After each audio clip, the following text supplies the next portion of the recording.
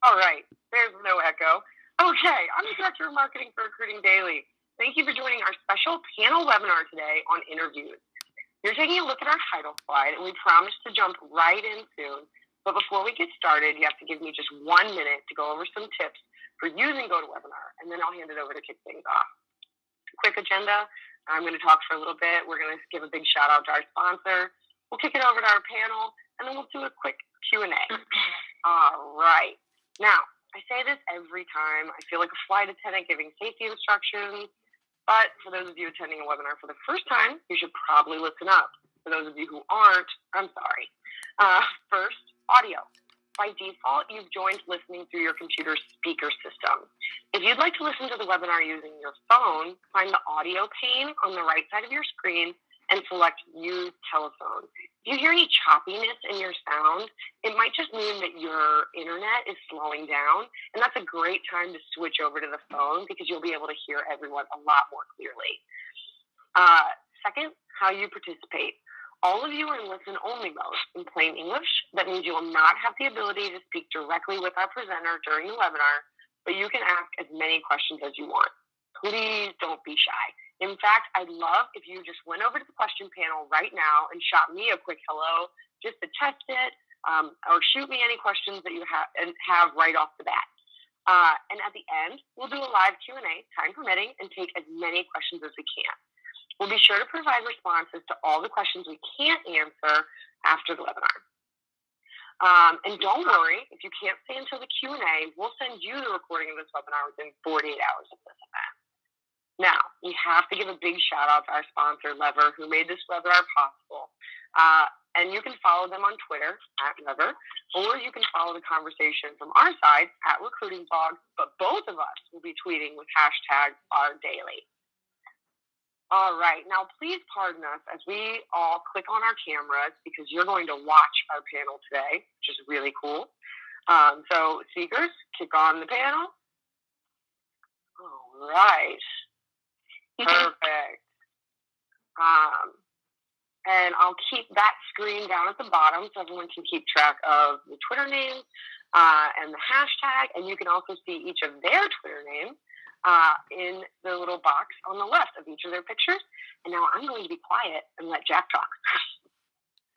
All right. Hi, everyone. Welcome. We're really excited to be speaking with you today. I'm excited to introduce our panel. First off, I'll be moderating. My name is Jack Foster, and I am the Director of Demand Generation Marketing here at Lever. We also have Derek Steller, who is a recruiting consultant from the Vertus Group. He's bringing over 16 years of experience from the recruiting industry and has deep experience in both the federal and commercial space. So excited to talk with you today, Derek. We also have Holland Dombeck. She is currently heading up employment branding at Cox Enterprises. So I think we're going to have a really interesting point of view in terms of how employment branding fits into the interview experience. So welcome, Holland. And we have our very own, we have our very own Leela Srinivasan from Lever, and she's our Chief Marketing Officer and has a lot of experience, background in talent acquisition, and I think describes herself as a nut when it comes to all things recruiting. So, all right. Well, let's kick off then and jump right in. So I have a stat that I wanted to share with the audience today. In a survey from LinkedIn, a talent survey from LinkedIn in 2015, there's a statistic that everybody says 83% of talent say that a negative interview experience can change their mind about a role or company they once liked. So that's kind of setting the stage for why interviewing is so important. Keep that in mind as we go through this. So with that, the first question to the panelists. So we've all been part of a bad interview experience, I'm sure. What are we doing today? What are you guys doing today to actually coach hiring managers so that you can implement positive interviewing experience at your organization? And Holland, I'd like to kick off with you.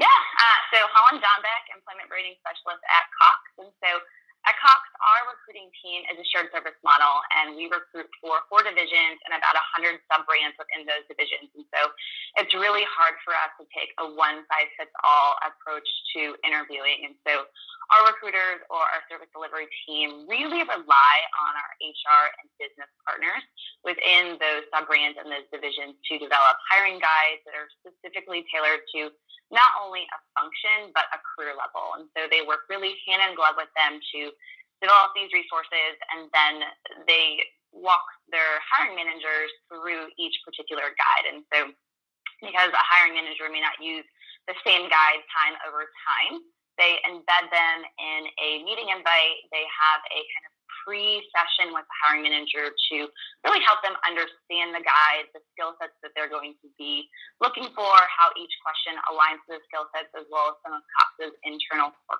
competencies. Additionally, we also give some love to our candidates.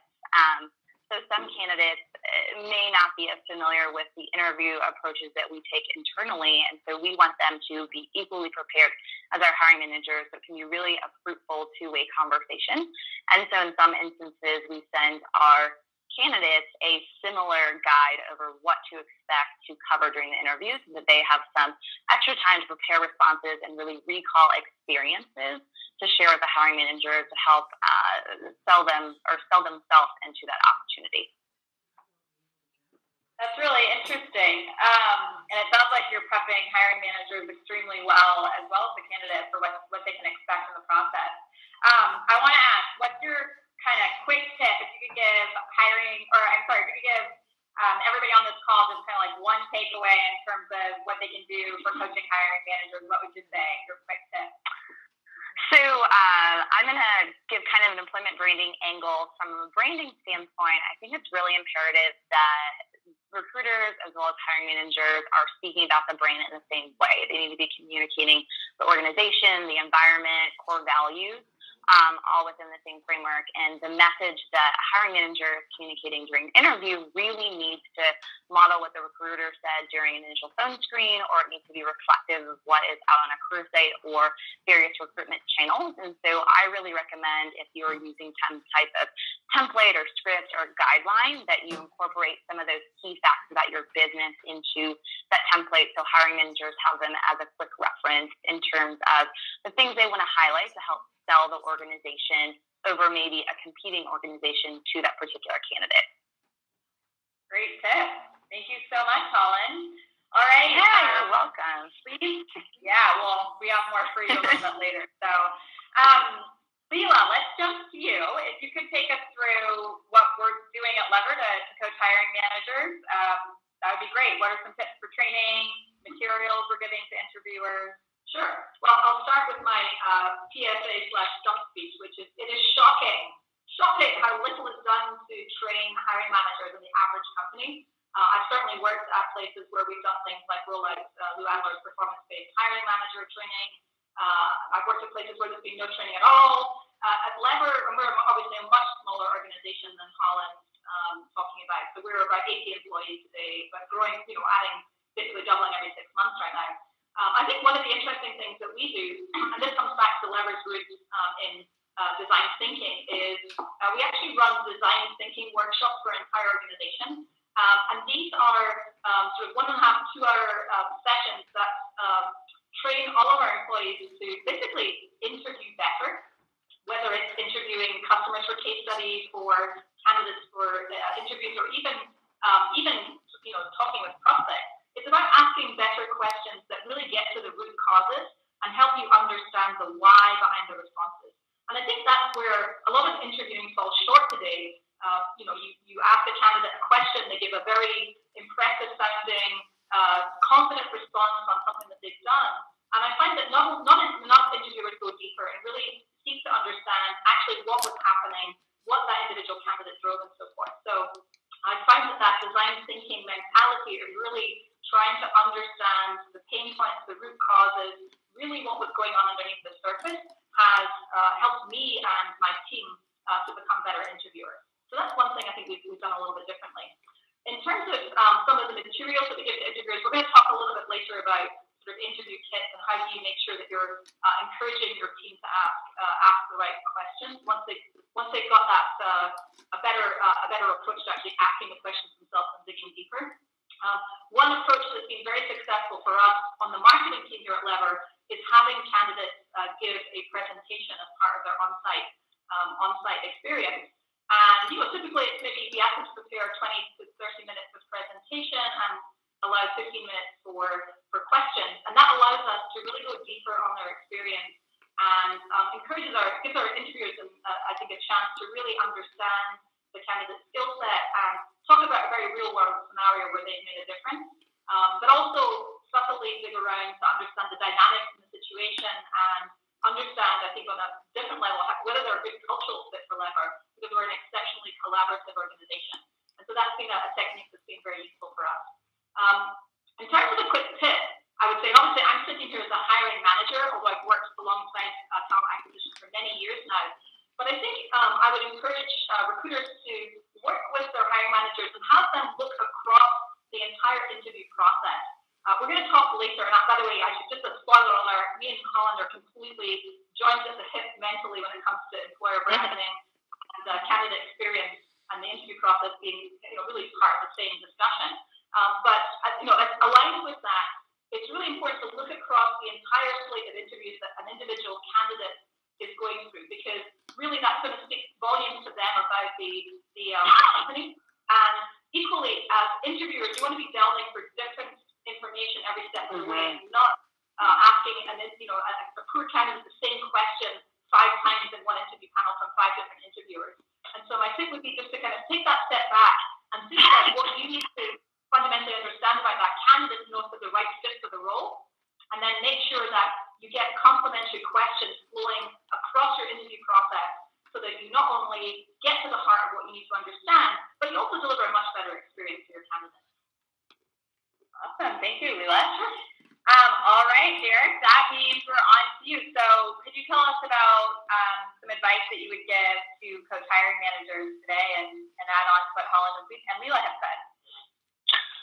One of the main things I do with my hiring managers is let them know that as the interview is progressing, if they like the candidate, they should start selling the position to the candidate. Not just selling our company and, we have our company culture, but what the candidate can expect on the position, what they're going to be doing their first day, what they'll be doing their first week and their first month, what the expectations are set, and really get the candidate excited that they really want this job. It helps me at the end of the day close. I believe in the pre-close, and usually my candidates, 99% of them are already closed, but it helps that the candidate walks out saying, I really want this job. And I've actually had that candidates actually tell me that as I walk them out at the end of the interview, and it's not always who we're going to hire them, but it makes it real easy when I go talk to the hiring manager and says, let's get Sheila on board, and I can literally walk over to my desk and call Sheila as she's driving home saying, hey, congratulations, we want to start you in a couple of weeks, so I'll get you a formal offer if you accept my verbal. Managers need to think that way sometimes. I think sometimes they think that they're supposed to be some kind of gatekeeper, and at this point we've already done my screen, we've done a technical interview, so at this point it's more of a personality fit. Will you fit the team? Will you fit the group? Will you fit the company? And if you are, then we should start selling right then and there.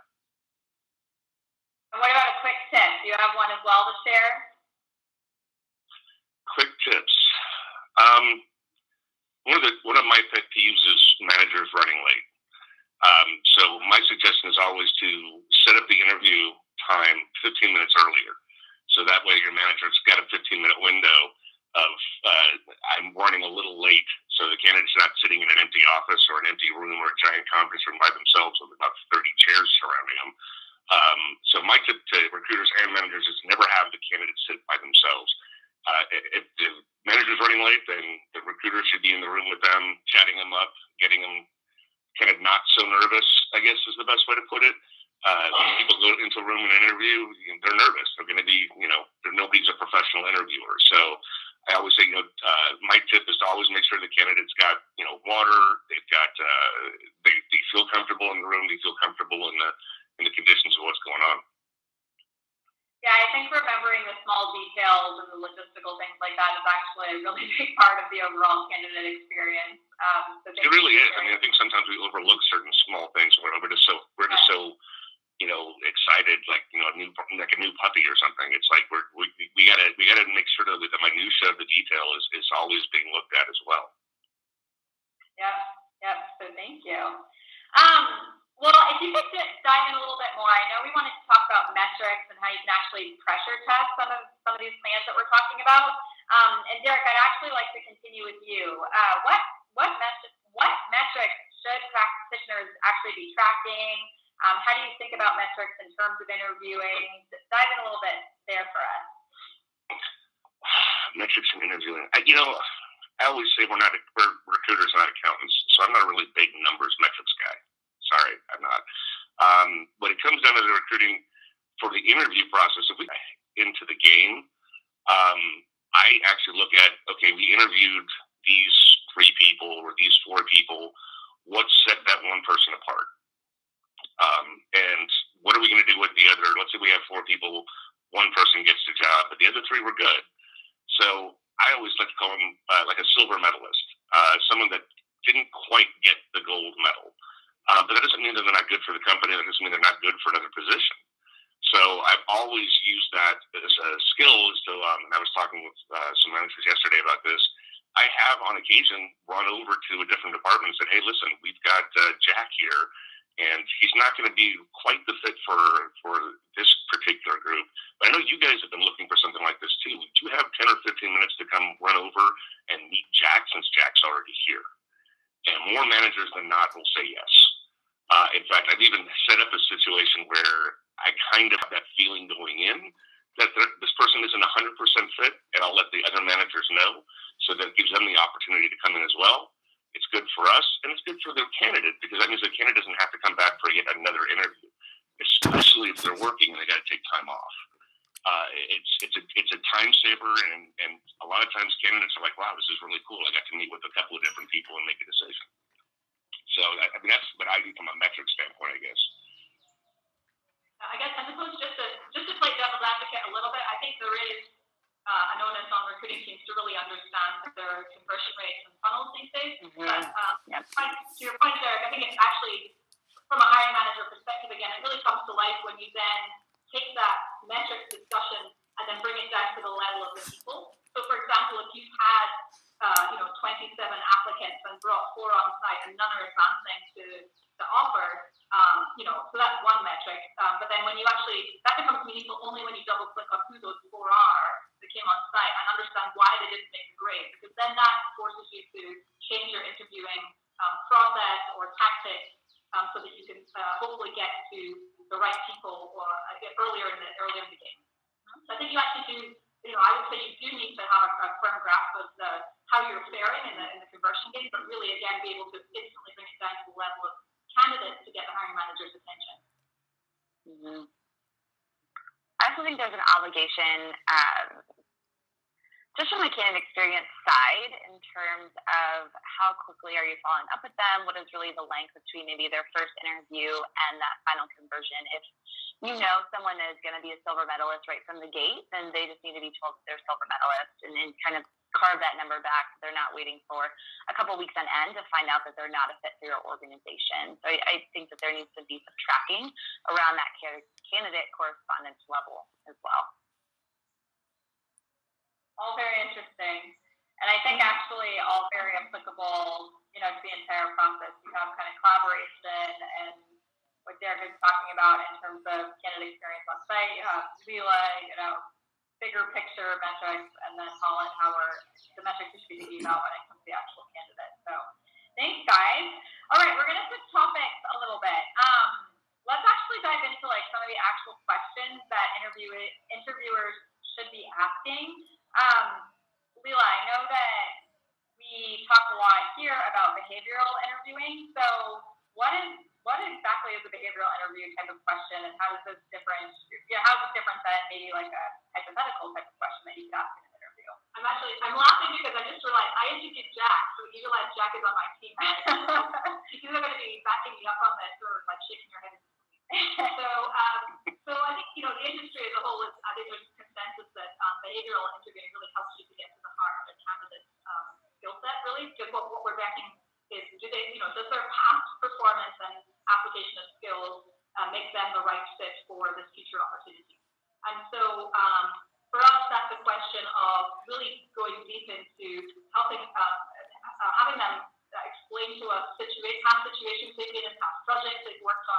really is, as I said, sort of intimately understanding the mechanics of what was involved in that project, what was your role specifically, how did you set that up, what happened, what went well, what didn't, how did you interact with different folks on the team, what were the sticky moments, and so forth.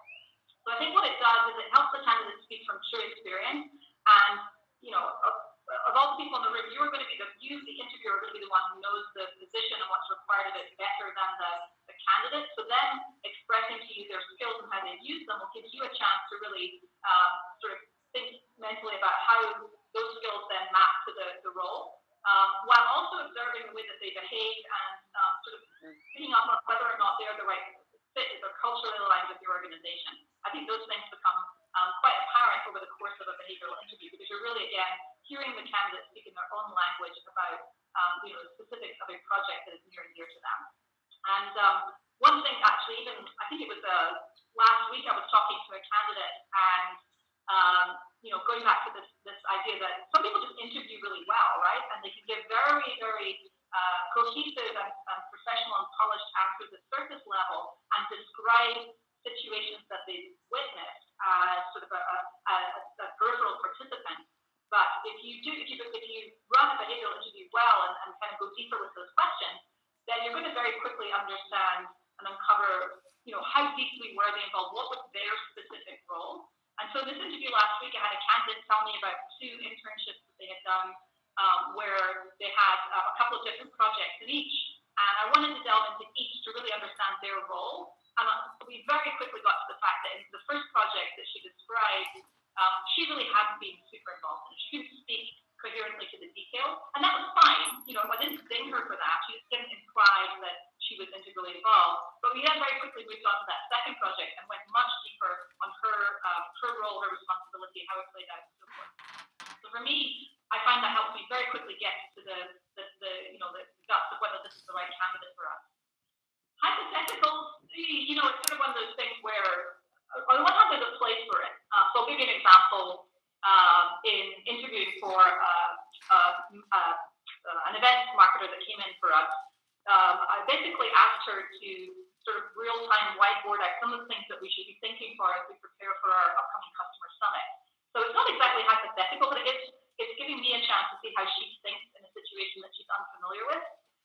So I think there's something to be said for that approach, where we're really looking for a critical thinker that can help us cover all the bases. And I was looking for evidence that she would be a structured thinker that would really kind of tackle things systematically, and she was. But if you talk about hypothetical questions, what would you do in such and such a scenario? Again, it's very easy for a polished interviewer in particular to give an answer that sounds impressive. And it's hard to know exactly how to delve deeper on that. It's also hard for you as an interviewer to know, what's the right or wrong answer in that situation. So I find that actually probing on their experience leads to a much more useful discussion. Yeah. Great, thank you, Willa. Derek, I'd like to ask you, what is an example of a bad interview question? Or Derek or Holland, either of you. An example of a bad interview question? Yeah. Well, there's obviously questions that you're not allowed to ask just because of EEOC. Fair enough. I'll try Any not of those to. questions, any of those questions would be bad questions. I don't know. I kind of, the whole personality testing questions, the whole Jungian Myers-Briggs thing still being thought process is just a little wasted on me. I like people just to get them to talk. I don't want to not answer your question, but I think that bad questions are sometimes the things like, so, what problem have you had that you had to overcome, and how did you overcome it, for example? I actually wrote a piece on this and I got an answer I wasn't expecting. And it floored me, and I won't get into it, but sometimes you have to be cautious of the questions that we ask, because there are some people that don't have filters, or they don't interview well. So they might be giving you some information that you realize out of turn that you're receiving, that you're technically breaking the law, because they start oversharing. So I try to keep people more on, my personal favorite question is, what is your stress reliever? How do you relieve stress? Because that's important in my business. We're in a highly cleared space. doing cybersecurity. This is very detailed work. It is not uncommon for someone in my space to work 10-hour days in order to get that contract filled, because we have timelines and deadlines all the time. And I look for that. I want to know, what do you do? How do you blow off some steam? I mean, it's kickboxing, you weightlift, you run, you bike. I mean, personally, I drink. But that was a joke.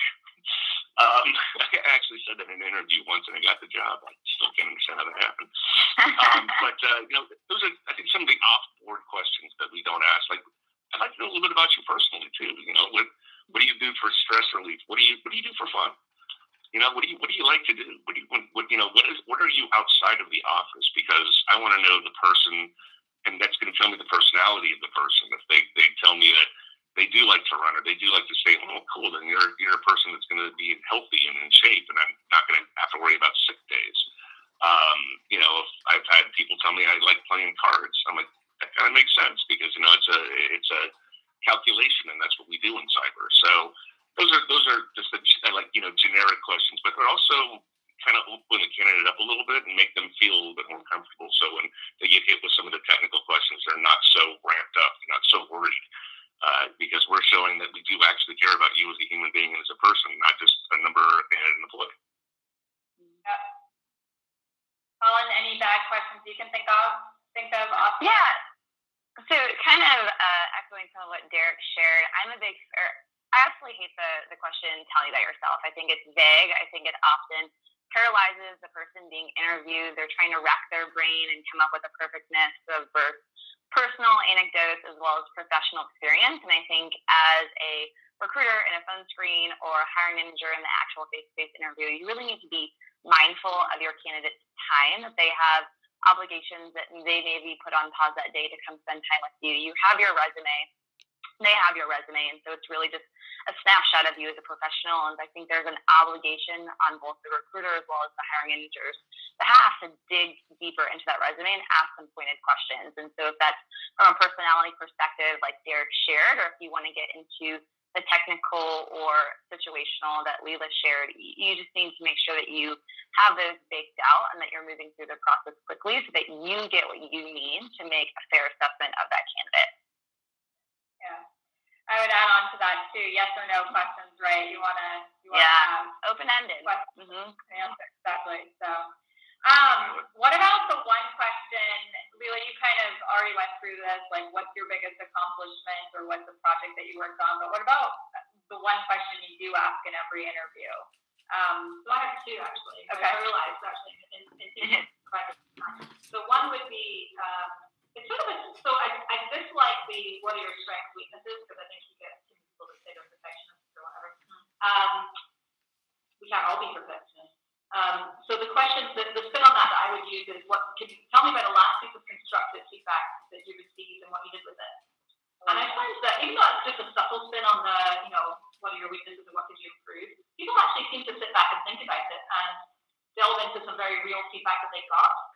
And so I get from that not only where could they improve their game, but also how did they react to it? What did they learn from it? Did they do anything different?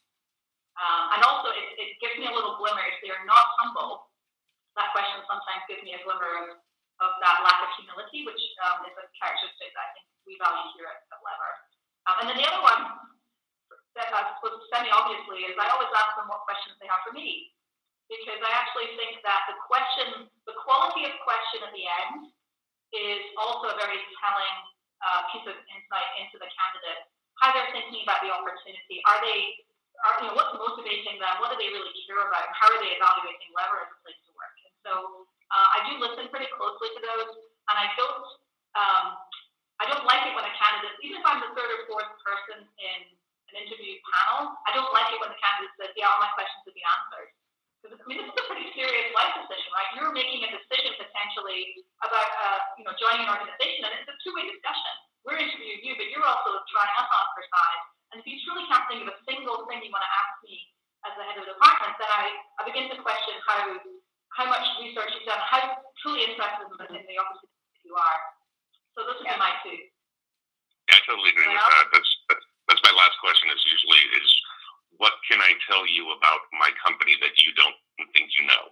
Because if they tell me they're like, they asked, I had one individual, he literally pulled out just a piece of paper with questions, and he wanted to know a little bit more about health benefits, which I knew he was going to talk about because I knew that was his motivating factor.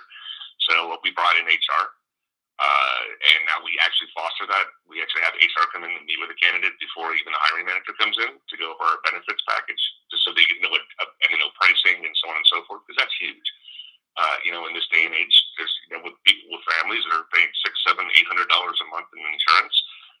If they can lower that price and get more money on the salary, then that's another sell for me. So I agree with Leila. I want to know, what do you know about us?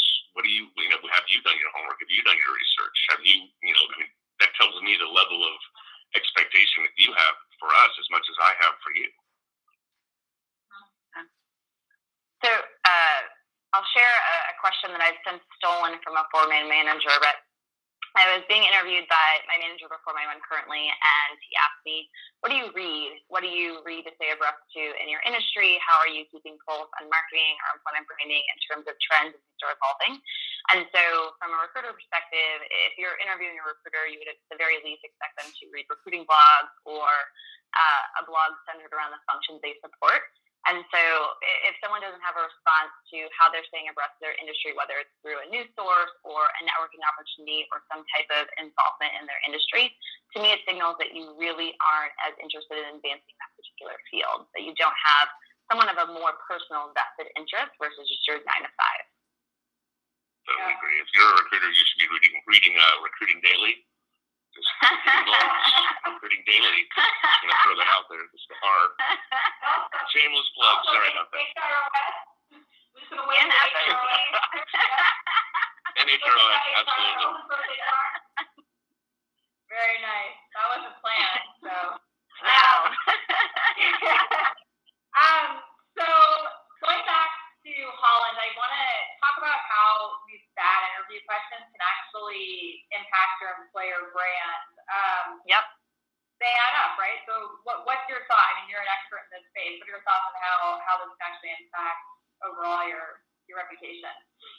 Yeah, so I'll speak to you about the question that I shared. So like I said, tell me about yourself signals to me that you didn't do your homework on me as a candidate, and I don't think that's fair. I think that candidates are expected to perform a lot of research on the company. They're expected to have a list of follow-up questions prepared. However, I feel that the recruiter as well as the hiring manager should share this obligation. An interview shouldn't be just a straight question and answer session. It shouldn't just be diving into your resume. It should really be a two-way dialogue. In order for that dialogue to take place, the hiring manager or the recruiter really needs to do their homework as well.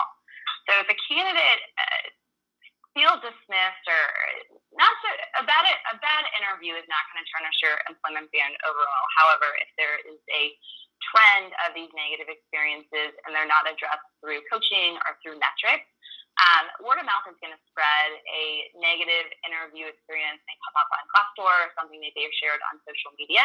And so it's not the single instance that's going to really tarnish your employment brand. It's that compounding effect and not taking action to rectify it moving forward that's going to really hurt your employment brand moving forward.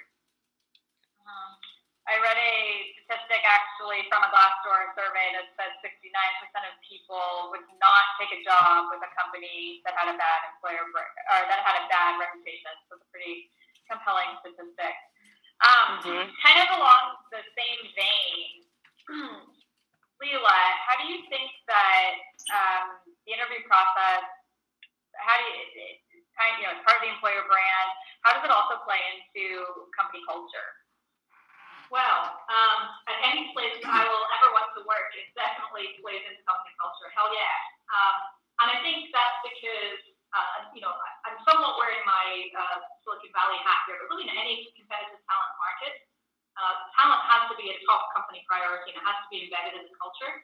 And so I think there is a sort of an obligation for hiring managers to really own their part, or at least co-own the interview experience with the recruiting team. And, there's a chance for recruiting to get them there. So I think that, first of all, it's important for teams to really prioritize interviewing and, hiring as part of their overall culture. But then secondly, The way it feeds back into culture, of course, my good friend Ron Storn over at Lyft, he's fond of telling me that your culture is basically your last 50 to 100 hires. And so every interview that you're in is an opportunity for you to really add, embellish, add in great ways to your company culture. It's not just about preserving it or maintaining it. It's really about each person that you bring into the mix somehow contributing to your culture and making it even more outstanding. And so you have to see the interview process as part of the company culture or part of your company culture, because if you get it wrong, it's going to detract from your culture. So it really does really feed into a better culture overall. And going back to Lyft, they're one example of a company I know where the questions, even in the interviews, are very aligned with their value pillars. So they have 4 different pillars. And one of them is really around teamwork and collaboration, much same as Lever. But they actually listen out for interviewees talking about projects with and really not acknowledging the team or the we in the discussion. And for them, that's the flag that the individual perhaps isn't the right fit for this organization because they're not necessarily culturally aligned with that collaborative team spirit. And so I think it really is important to look at your interview process and your questions and make sure that somewhere along the way you're asking the right types of questions to help you understand whether that candidate is going to be aligned with the organization that you're part of, and also, as I said, not just aligned with it, but hopefully going to contribute to it in meaningful ways. One question that we have in all of our interview feedback forms here at Lever is really this question of, would you trust this person to make the right decisions for Lever? Because as a small, rapidly growing company, we're definitely, in the habit of making sure that people are empowered to make decisions. And it's absolutely vital that we bring in people that are comfortable with ambiguity, that are able to make decisions that we think are in the best interest of the company. And so, again, it's sort of like you need to get to the facts that will help you understand if that person is going to contribute to the culture. And that's across the entire interview cycle. So it's something you need to really instill in each person who is part of that process. So I'm going to take a second here and do a little Lever plug. I think we have a slide to support this, Katrina. So, we heard earlier today from Derek saying that the logistics of an interview can really impact the candidate experience. We're hearing the types of questions, consistency. We just heard Leila talk about feedback forms. We just wanted to talk to you a little bit about improving interviewing with Lever, how the technology can help support throughout this entire process. If you can see the slide that Katrina's sharing, on the left-hand side there, you'll see how Lever does interview scheduling. So you can get, an entire panel on the same page, avoid, Derek, what you talked about, people being late. Everybody knows where they're supposed to be, when they're supposed to be there. Very easy to do that with Lever technology. And then on the right-hand side, again, when it comes to actually setting up your interviewers for success, making sure that you're preparing them with the questions you want them to be asking, what insights you want them to be pulling out. You can see an example of a feedback form and a scorecard right in Lever. So, you're able to, as a recruiter or a hiring manager, set up your entire team for success. So that's our Lever plug. And now we'll get back to the panel and the last couple of questions here. Derek, I wanted to ask you, do you actually need a huge budget, to be able to deploy some of these tactics and strategies that everyone's talking about? I mean, we have, large enterprise company with Holland, yet smaller startup here with Leela. But what kind of budget do we need to be able to do this, or do you even need a budget to be able to do some of these things? I think you always need a budget, but I think it's more than a budget. It's an ROI. It's a return on investment. I've always said, if the product is going to help retain or save or possibly make me money, then it's something I'm definitely going to look in and invest in.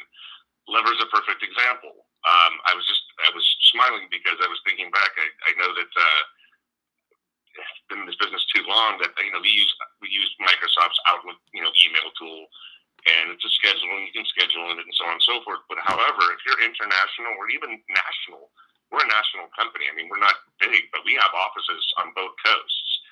To set up an interview in California from Virginia, it can get really wonky, because when you send the email, it's not necessarily going to the other person's email, and everybody's like, what am I supposed to be interviewing? What am I supposed to be? And that's for the candidate too. That's even for me. I'm a perfect example. I actually sent an email to Katrina last night saying, "Are we meeting at 2 or at 11?" And it comes through my Outlook.com, and I'm completely confused because it doesn't take. Microsoft's never been able to take in time-stamped dates easily. So if this is a tool, for example, and I don't, and for credit is credit due, we don't have Lever, but I'm going to be looking into it. Because it's a tool I think that we could make a sustainable tool. I've always said, and Doug, who's our director here, I never just say I want this. So recruiters, listen to Uncle Derek. If you want something, show the return on the investment. Don't just say I want this tool because it's cool. There's lots of cool tools. There's lots of cool tools that are free, but there's also ones that you pay for. And you have to show the reason why. This is going to help save our time and energy for our managers because, they're working hard. They have to take sometimes off-site and come to the corporate headquarters to do an interview. And if they come here and then they're like, wait a minute, I thought the interview was at 1 and it's actually at 2, that's a dead hour for them. You're not going to have a happy manager, and the manager's going to go in not happy at the interview level. So now the candidate's going to have a bad experience. Or a candidate shows up an hour early because they thought they were late. It's just all these little. It's just a little. Once again, I started out with this and I'll end with this. It's the minutia. It's the little details that we need to look at a lot better than when we do, and to not take for granted. That's just my opinion. So no, I don't think you need. I think you need a budget, but I don't think you need a ton of money. I think you just need how to spend your money wisely, and it'll show in the end. Yeah, it's interesting to hear your feedback, Derek, and thanks for feedback on Lever. I mean, we're a full-blown applicant tracking system with CRM functionality, but it's interesting how many times when people are talking about the benefit they get from our product, it comes back to the simple things like scheduling. So I agree. I mean, I think you get a big return in terms of the productivity of your team when you're using any sort of technology, whether it's ours or other ones, just to keep, to be able to work faster and more productively around the simple things like scheduling. And like I said, interviewing is stressful enough for everybody. Like there is no class to go become a professional interviewer, right?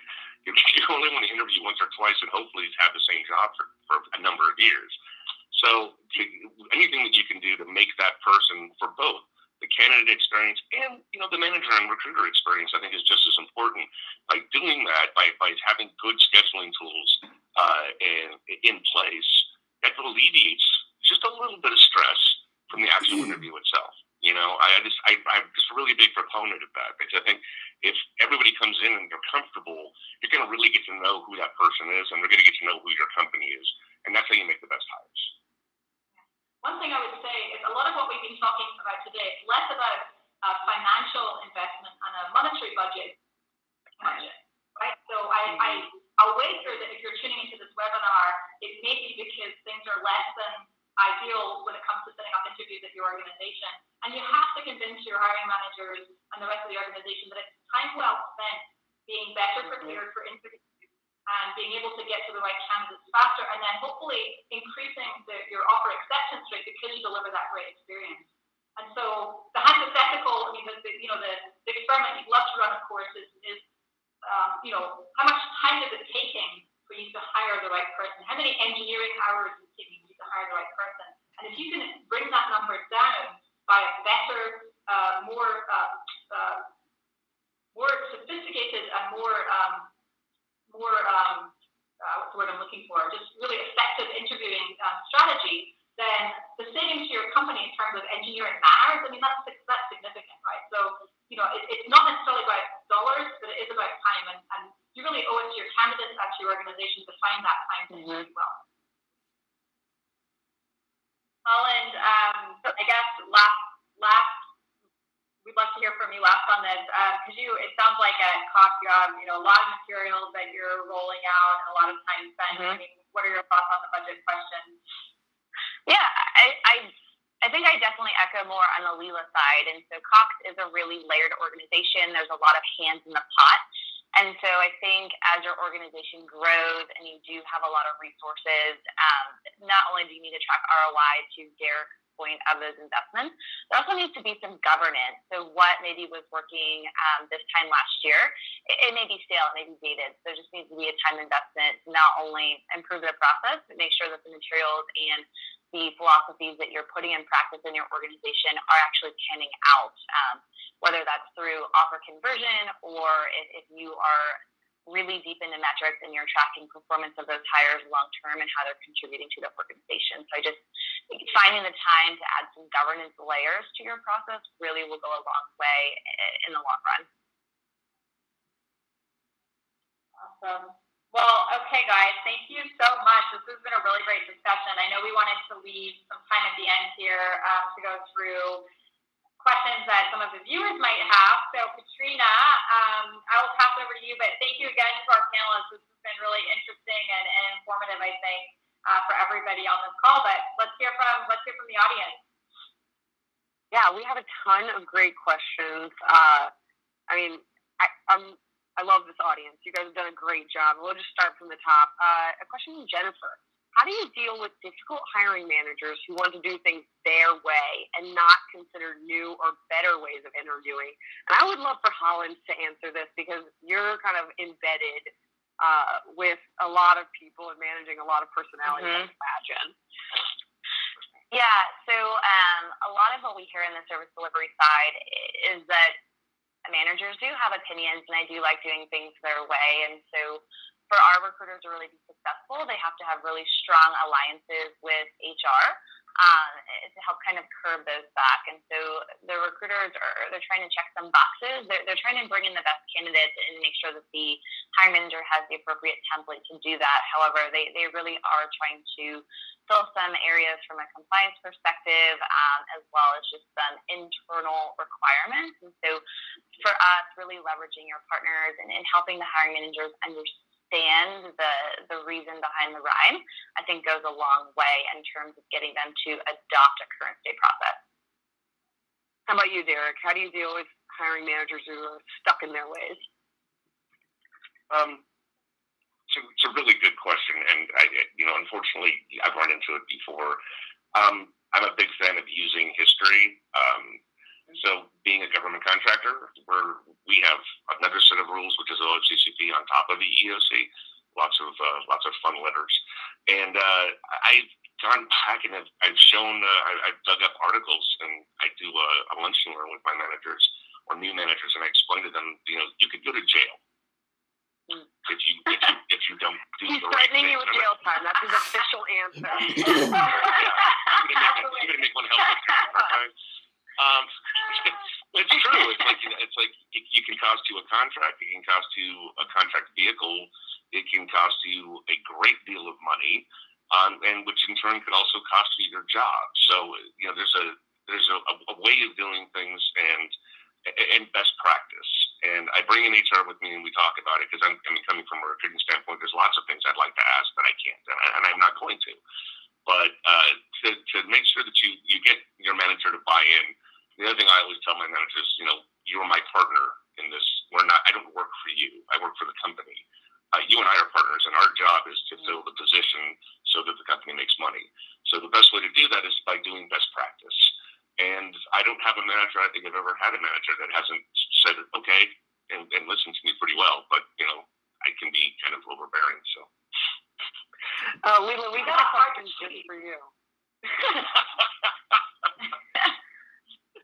If I can just pick up one thing on that. So while I find it very hard to believe that any hiring manager is ever difficult, I would say that I would encourage recruiters to find the places where these hiring managers come together, crash the marketing all hands, and use that as a platform for showcasing best practices. So someone else on the team is deploying new techniques and fresher ways of getting to the right candidates, and it's working. Share those success stories with the organization, champion their efforts. And it's hard to ignore that because at the end of the day, as a hiring manager, you definitely are feeling the pain if you're not filling that seat as quickly as you'd like to. So just find ways to get in front of them and show how it can be done. Yeah. So, Leela, we actually had a question from Jessica about your favorite question, about the last piece of constructive feedback. How might you adapt that question for a junior candidate who may not have a constructive feedback from a last boss answer? Well, I mean, I think you can always, I guess it depends on how junior they are. I still think you can look for most candidates that you're going to interview, even if they are just, graduating from college or coming into an internship, are going to have been involved in sports teams or class projects or something else where they're interacting in situations that simulate like a team environment or some other situation where they have a coach or a teacher or someone else. So I think you can still adapt the question, just be more flexible in the type of answer that you're going to get, because it may not be strictly a work situation, but it will still inform how they process feedback, how well they listen, and what they do to improve the way they go forward. So I still think it's valid. You might just have to think a little bit more about the types of scenario that you give them as an example of acceptable responses. Yeah, maybe coaching them on the framing of the question. Mm-hmm. Yeah. So Holland, a question for you. You said like candidate documents to help them prepare for the interview. How would you adapt that if you were only hiring new college grads? I actually think that would be even maybe a stronger audience than some of the people that we're preparing our guides for. And so our target audience for the guides that I was referencing are really more of our hourly employees, so individuals who are in our retail locations or our call centers. And so I would say new grads somewhat fall into that framework in terms of they've never been exposed to a STAR interview approach before. They've never been in a situation where they've had behavioral type questions thrown their way. And so preparing hey, this is your first job, here are things to expect from point A to point Z, I think would go a long way for someone from coming from campus or right into maybe their first career. Awesome. So we got a question from Regina, who's actually new to recruiting. Welcome to recruiting and welcome to this webinar. And she would love to know just some additional resources to keep, on top of recruiting techniques and resources. I know we all have our favorites, and we mentioned some earlier, but maybe if you each have one more that you really love. Why don't you explain what ROS is? I see the shirt. The shirt is ready. Yeah. Why don't you explain what that is? Oh, sure. Regina doesn't know what it is. Right? Well, actually, okay, so two things. I would be remiss if I did not mention the Lever blog. So it's just lever.co/blog. And we're publishing original content 2 or 3 times a week. And it's really very focused on best practices. So today there's actually one, I think, how to phone screen effectively. So go check that out. I will now put on the t-shirt for Lars, and I'm going to share it.